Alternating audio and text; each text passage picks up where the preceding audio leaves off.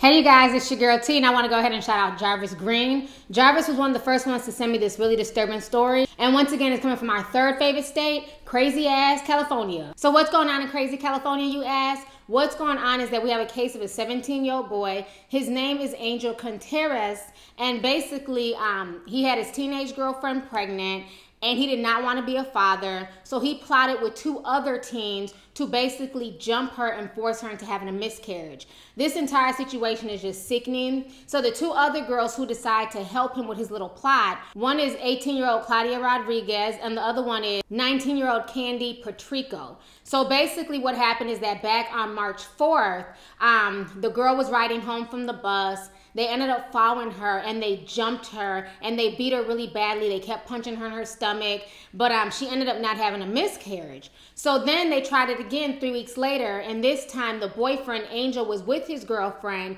He ended up texting one of the girls, letting them know that they were on the bus and what stop they would be getting off at. And so when she got off the bus again, once again, she starts getting beat up. She starts getting jumped. The girls then attempt to kidnap her and throw her in the car. There were several onlookers around, so the onlookers jumped in and they ended up saving this girl's life, because God knows if they would have got her into the car, what they could have did to her. So her life was spared, and then that's when they were able to put two and two together and figure out that the boyfriend was the one setting all this up. A California teen is facing charges for planning an attack on his pregnant girlfriend in a plot to make her miscarry.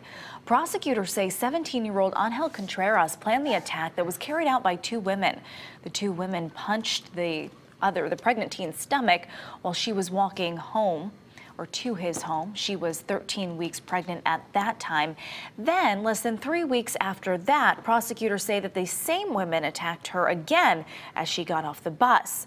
They tried dragging her to a car, but she was rescued. Police said that she wasn't seriously injured. Now, all three involved here were charged with attempted murder and kidnapping, among other charges. If you guys want to read the entire story, the link will be down below. It's on my website. You guys can check it out. You know, this is just really, really sad. First, we had the case out there in Wichita, Kansas, where the mom's best friend of 20 years sat there and killed her 2-year-old baby. Now in crazy Cali, we have this young girl who's having a baby by her boyfriend, and he's plotting to basically kill the baby. You know, this is just insane. It doesn't matter how much you think you know somebody, you never really know them. And what's even more sick is that two women would be okay with doing this. You know, it's like, what happened to empathy and putting yourself in other people's shoes? As a woman, you want to be a mother, you want to have children. So how dare you try and take that away from another female? You know, this is just really, really sick. I don't know if the baby survived. I don't know if she had a miscarriage. The news report didn't say. But I think if the baby ends up not surviving and she ends up having a miscarriage, I think that's probably better. She does not need any ties to this crazy ass boyfriend or this horrible situation. I feel really, really bad for her.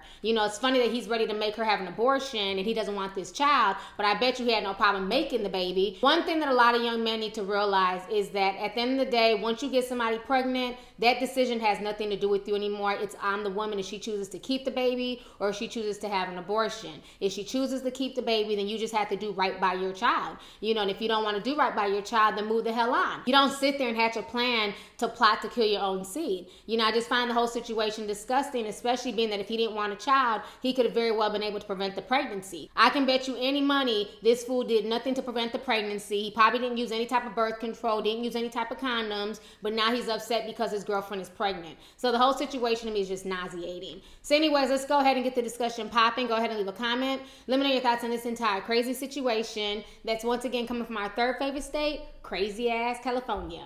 All right, deuces. Hey you guys, it's your girl T. Make sure to subscribe, like, and share my videos. You can also visit lovelyt.com to purchase any merchandise. Also, don't forget to click the boxes down below to watch any of my previous videos. Talk to y'all later. Deuces.